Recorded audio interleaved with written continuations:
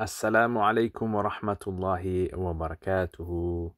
Ahlan wa sahlan, marhaban, marhaban. How is everyone? I hope everyone is doing well, enjoying yourselves, having good series and iftars. So,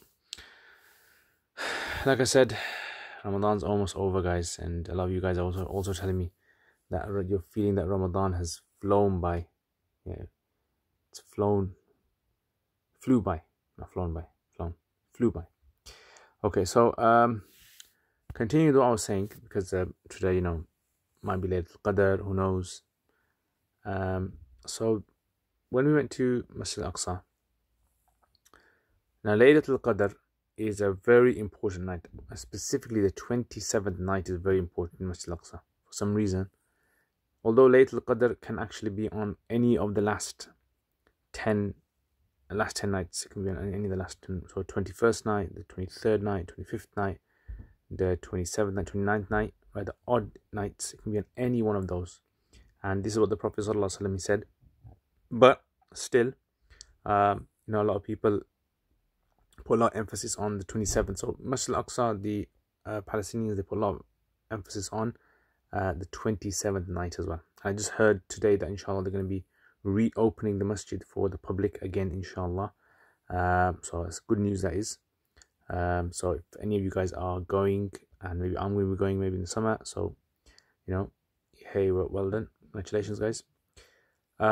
So on the 27th night, the Israeli authorities, they give the Palestinians, or a lot of them, permission to enter the masjid. That's now, if you don't know, a lot of the Palestinians cannot come to Masjid Aqsa for their entire life. Some of them have never even come to Masjid Aqsa. They can't come. They're banned, basically. They have restrictions depending on who you are and where you live. So they only allow certain types of people to come there. But anyway, on the 27th night, they open to a lot of people.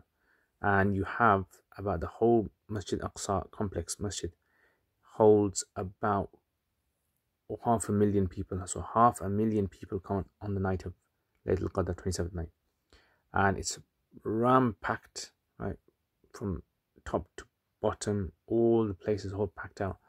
So when we were there, we basically had to be very careful when it came to, if you need to do wudu, if you need to go toilet, because if you need to go toilet or if you need to do wudu, you have to stand in the queue for ages and ages and ages. And if you don't like, standing in queues for toilets, because some of the toilets, they're not the best smelling places out there.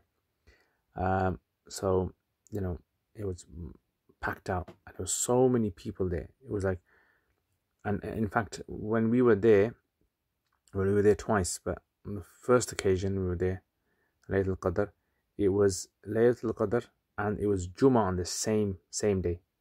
So Jummah is a day when it's packed out. So the people, right, again, they're allowed permission to come. So it's the last Jummah as well. And then if the 27th occurs on the last Jummah, then it's like really packed out. So it's from Thursday night all the way until Saturday morning. It's like really packed out. So many people there. And so, we had to be very, very careful as well, because you hardly had any spaces. Like, you had hardly any space to sleep as well. So wherever you'd be sleeping, there'd be like people there. So, so yeah, it was very good, very enjoyable. They do like completion of the Quran, and they make dua. And then, it's very emotional as well. And there's lots and lots of people there as well. Like I keep saying, lots and lots of people. It's just so many people. And yeah, so food, with regards to food, you have to sort your food out. That's the main thing. Because if you haven't planned your food, then you're going to be stuck. And then, there's going to be lots of people eating there. And you can join some people as well, but it doesn't really matter. But yeah, so that's basically what happens there on Laylatul Qadr. And like I said, in Masjid al-Aqsa, Palestinians, so the Palestinians, they have their own sort of like customs, cultural kind of things that you might not be used to. So for example, like families will sit together, and then they have their certain types of traditions, type of food they eat as well. So you can join in that as well. All right, so let's see what you guys have written. Okay, Bahar Ahmad is saying it's quite scary how time is flying, just flying. Normally Ramadan is fast, but this is just unbelievable. As Hussein is saying, I think it's the fastest Ramadan I have experienced yet, mashallah. the plan for after Ramadan, catching up on Roots of Knowledge videos. I have fallen behind since finding, inshallah, I have been like a kid in a sweet shop. Jazakumullah khair for all your content. I have benefited so much. Jazakumullah khair. Thank you very much. And inshallah, content will hopefully continue until after Ramadan as well.